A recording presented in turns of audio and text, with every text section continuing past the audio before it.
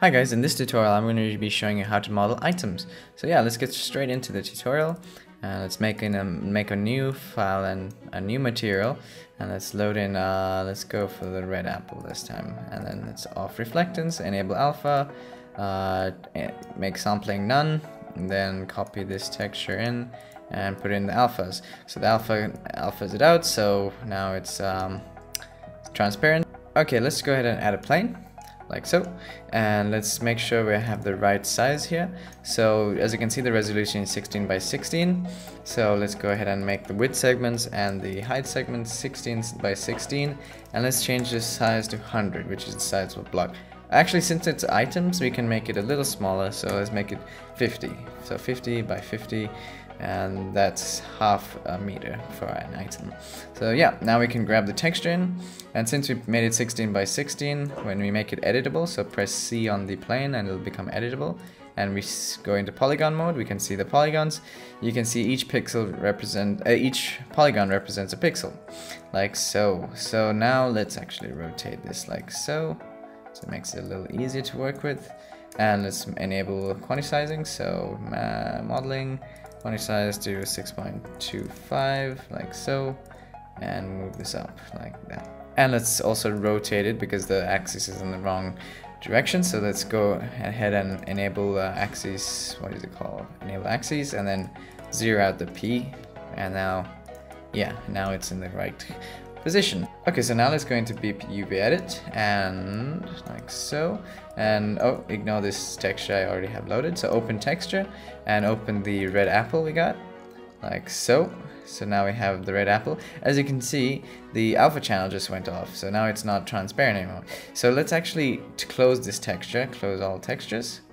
No, so it's going to remove that texture we made, and let's actually open the golden apple, which is the same texture map as the red apple, but we still keep the texture, the alpha out texture, and yeah. Okay, now let's go ahead and click on this mode, and now you can see all the UVs and stuff. So as you can see, each box represents a pixel, so that proves to be a issue when you're extruding. So this is something I want to address in this tutorial.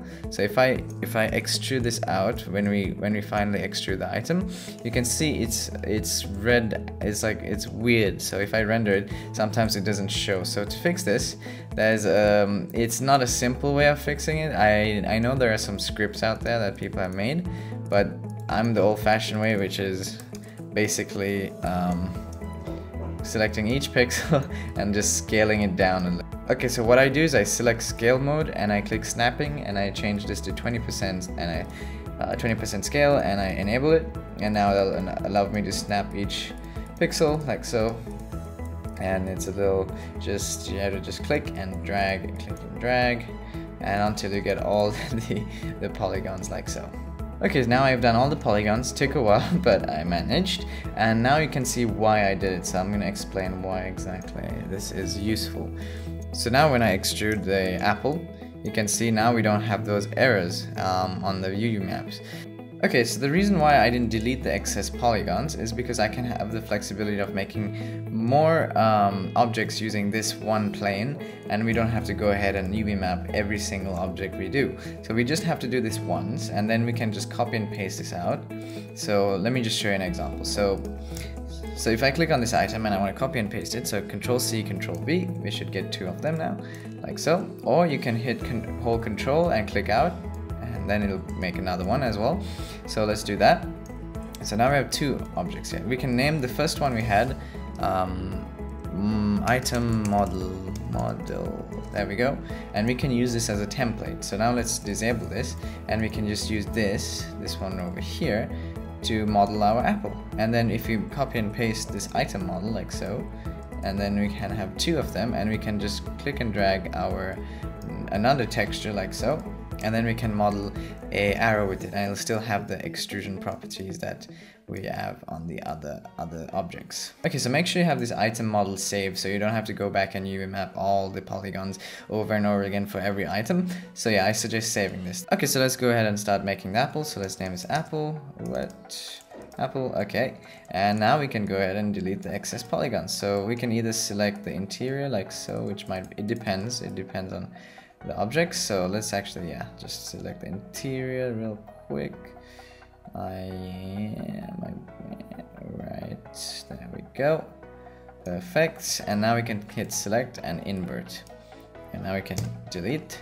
And now it's going to create some excess points. So let's right click and optimize that. So now it gets rid of that. Okay, so now we want to go ahead and extrude this. So we have to go into Polygon Mode, select everything. So that's select and select all. And then we want to hit MT, which is the extrude tool. And then we can set our offset to 3.125, and that shall extrude it correctly. Yeah, so make sure it's enable caps as well. So just undo that, enable caps, and press that. Okay, so now as you can see, it's all messed up, right? So now we have to fix that. So what we do is we go into back into UV edit, and let's come there. And now let's select all the polygons here. Okay, so now we want to load in that golden apple we loaded in previously from the textures, and then click on UV edit mode, and now we want to click on UV commands over here and click on start interactive mapping, and then click on stop interactive mapping right away. And as you can see, now we have the apple layout thingy, whatever you call it. And now what we need to do is go into transform and put scale to 4 and 4, so X is 4, Y is 4, and hit apply. So now we have it on the correct position, correct size and UV map. And then we want to go to move and move snapping, so snapping and then move, and type 3.125, enable it, and then move it down 3.125%. And now it's completely mapped correctly. And now we have a perfectly modeled item. So I'm going to show you a different way of doing it real quick and show you why that way doesn't work properly. So let's use that item model we made previously, and let's quick.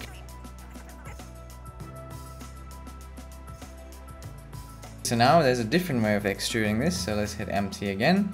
And so we enable caps, and then we turn off preserve groups. And if you hit 3.125, you can see it's already extruded. But the issue with that is if you go inside, you can see that it's created these excess polygons, which we don't want. And plus, if we try and subdivide it, this is what we'll go over later on in the tutorial series.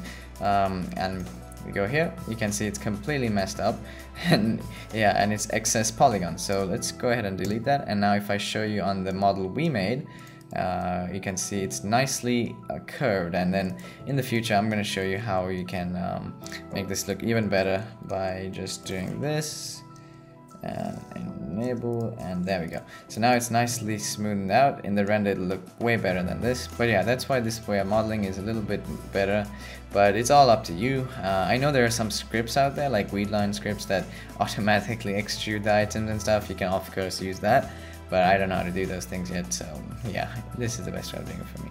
Anyway, thank you for watching, see you in the next tutorial, and bye.